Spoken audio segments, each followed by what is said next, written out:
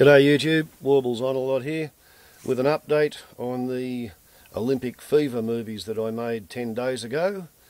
There's more news, not much more news, but I think this might be a case of almost no news is almost good news. Right? Whereas I began with a movie on the 31st of July and then another movie on the 1st of August, and we were 5 or 6 days into the Olympics at that point, and I was looking at the overlap between the 21-day incubation period and the end of the Olympics. We're now on the 12th of August. There has been a New Scientist magazine article which came out in the issue for the 4th of August, and I know a bit more about Ebola than I used to. A large part of the extra knowledge comes from the 4th of August New Scientist magazine article on page 4, and you're just going to have to trust me to read it to you. The caption there says avoid physical contact. Ebola spreads to Ugandan capital.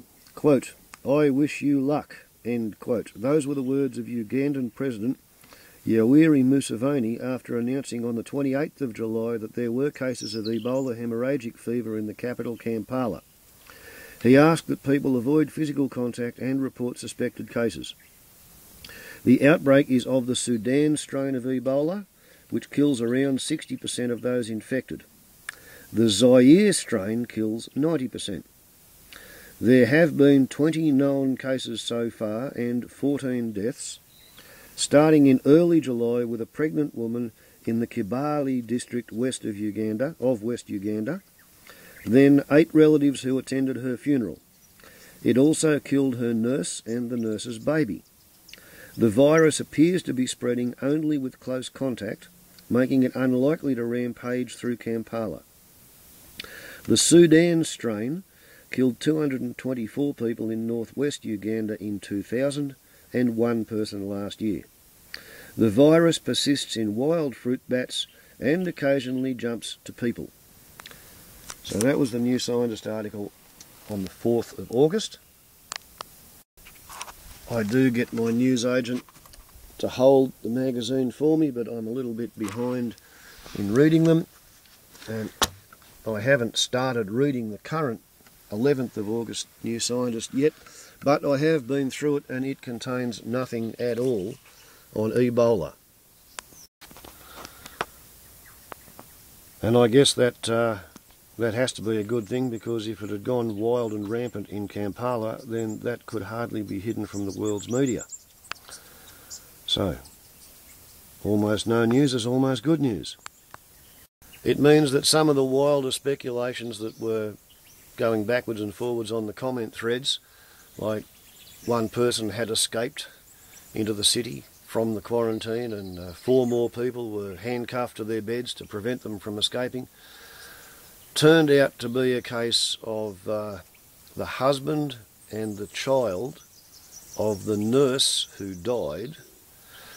They were found not to have the virus, and they were released into the community with new clothes and new bedding and new blankets, and given the best start that the Ugandan government can to tell them to go and start a new life. 5, or might have been 4, prisoners who were in quarantine also tested negative to the virus, and they've also been put back into the jail because they don't have Ebola. Now, the first outbreaks were early in July. We're now in the middle of August, 11th, 12th of August. So we're just barely on the 42-day quarantine period. Now I know it's a 42-day quarantine period because I heard the spokesperson from Médecins Sans Frontières on the BBC World Service radio last night discussing it, and they pointed out that because it's got a 21-day incubation period, you have to hold people in quarantine for 42 days to prove that there's no more Ebola circulating in the group in the quarantine. So it's a little bit interesting that somebody was coming down with Ebola in the first week of July, and we're in the second week of August, and they're already letting people out saying, well, we've tested your blood and you don't have the virus. As long as they don't have any false negatives in their test, that all sounds pretty good. Now, in the rest of the article, or the radio coverage, the spokesperson from Médecins Sans Frontières said that, quote, the situation is probably controlled. They've got absolutely confirmed deaths in 3 cases. There are 19 people who are dead, so there's 16 people that they either can't get specimens from because they got buried in the hinterlands, or they, other reasons, whatever it is, they don't know, but they think they died of Ebola. It seems to be controlled, was what the bloke from MSF said. The link to people is apparently Ebola circulates in the bat population.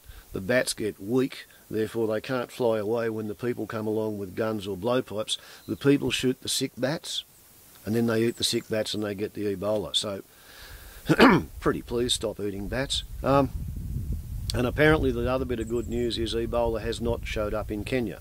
There was apparently some fear that it had showed up in Kenya. So it looks like maybe, perhaps, planet Earth's humans have got away with it yet again. They've had an outbreak of a virulent virus, which it's classed as a biological weapon because, and this is from 55 Ella 2007K told me this, thanks Ella, Ebola has infected primates in the laboratory with microdroplet aerosols, therefore it's classed as a biological weapon.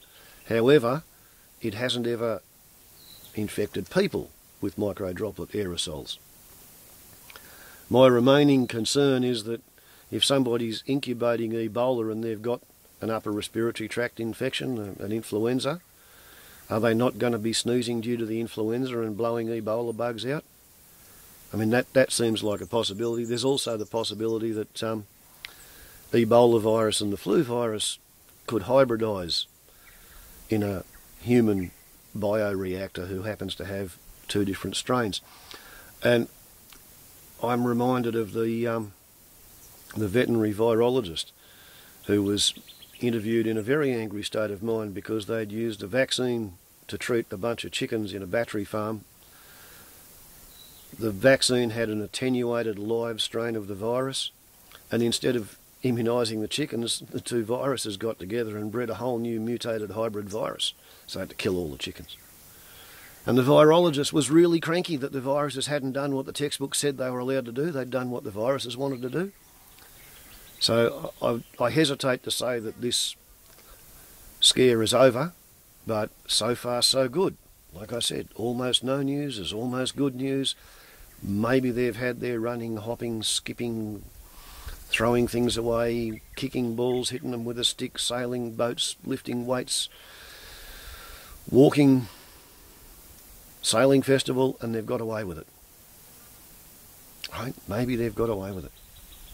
But it's been a big gamble. It's been a very big gamble. So, that's my update on the Ebola Olympics. Ciao.